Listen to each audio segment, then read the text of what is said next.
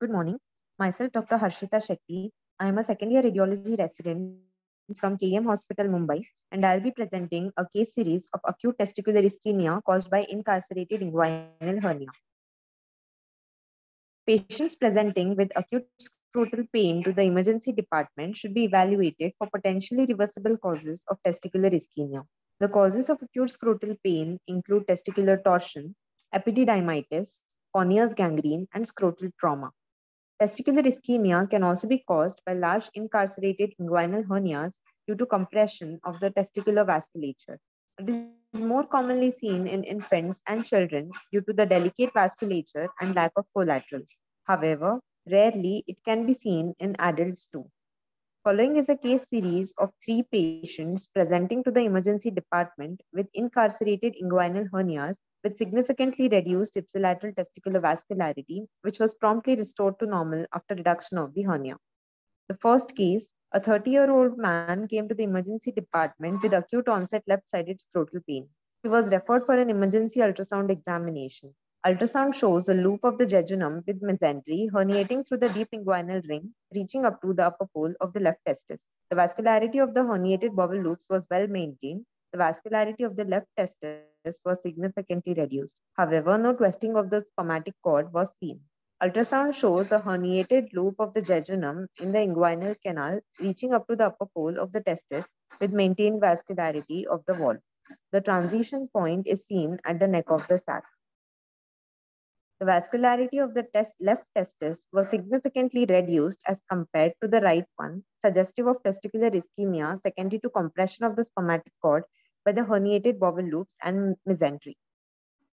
The on-call surgical resident was consulted for reduction of the hernia. Post-manual reduction, the patient experienced immediate relief of his scrotal pain. A repeat ultrasound examination was performed to look for the vascularity of the testis, and the vascularity was found to be normal. Second case, a 45-year-old man had presented to the emergency with a large right inguinal swelling since 2 years. On examination, there was a large indirect right inguinal hernia. An ultrasound was suggested. While transit to the ultrasonography room, the patient developed excruciating right testicular pain. The right testis shows significantly reduced vascularity with herniated bowel loops in the right scrotum. Scrotal ultrasound Doppler images showed decreased vascular flow in the right testicle as compared to the left and a large hernial sac with its content within the right scrotal sac. The scrotal sonogram showed compromised vascular flow to the right testicle. Surgery on-call resident was consulted. Hernia was reduced after 10 minutes of manual pressure. Immediate relief of symptoms were noted post-reduction. After reduction of the hernia, scrotal ultrasound was repeated, which shows re-established vascular flow to the right testicle. Case 3. A 28-year-old man had come with acute onset left scrotal and abdominal pain with multiple episodes of vomiting and obstipation. An ultrasound examination revealed a loop of the bowel wall herniating through the deep inguinal ring. The bowel wall did not show any vascularity within. A diagnosis of strangulated inguinal hernia was made. Incidentally, the left testis had minimal vascularity. However, there was no twisting of the spermatic cord. The bowel loop herniating through the deep inguinal ring does not show any vascularity in its wall, suggestive of strangulation. Doppler examination shows minimal vascularity in the left testis. The patient underwent a resection and anastomosis surgery for the strangulated inguinal hernia.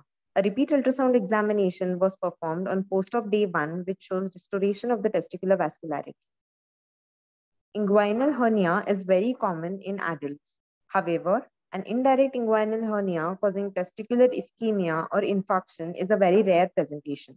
Severe testicular ischemia can be caused due to incarcerated inguinal hernias causing acute testicular pain, which is promptly relieved on reduction of the hernia. Testicular salvageability depends on the duration of ischemia, with only 20% being salvageable after 12 hours. There are 3 case reports with the patient having to undergo an orchidectomy due to testicular infarction caused by inguinal hernias, especially those containing omentum within. Most reports of testicular ischemia with incarcerated inguinal hernias state that testicular ischemia was not anticipated but found incidentally during surgical repair. Therefore, practitioners should consider doing a scrotal Doppler examination in previously diagnosed inguinal hernias presenting with incarceration of the hernia to look for the presence of testicular ischemia and expedited reduction of the hernia to restore testicular vascularity and fertility. These are my references. Thank you.